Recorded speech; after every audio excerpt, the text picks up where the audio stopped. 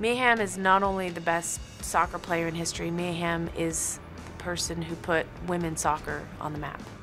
In 1987, at the age of 15, Mia Hamm became the youngest person ever to play for the U.S. women's national soccer team.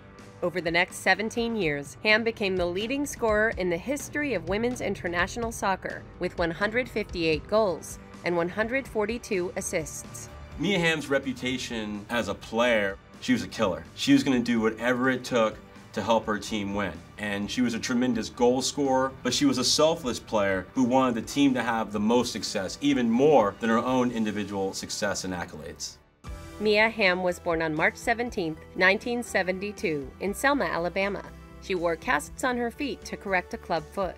The story is that when she got those braces off, you couldn't stop her. She just took off and never stopped.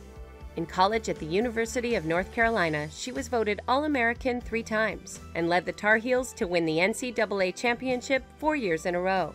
She then went on to become a key member of the gold medal-winning 1996 U.S. Olympic team. She really drove that squad. Being a captain, she was the one that was always there. She was the steadying force, the one that not only the players depend on, but I think the coaching staff as well.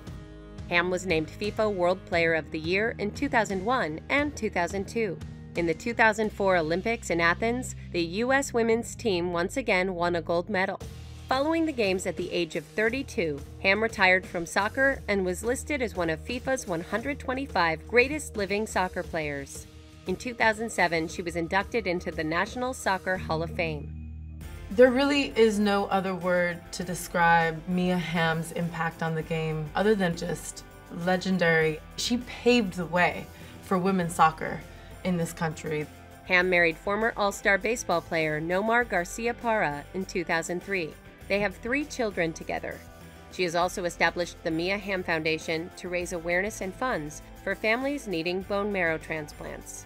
Mia Hamm's legacy is going to be as a competitor and an Olympian, World Cup champion, and someone that gave her all to the sport, not only while she was playing, but even after.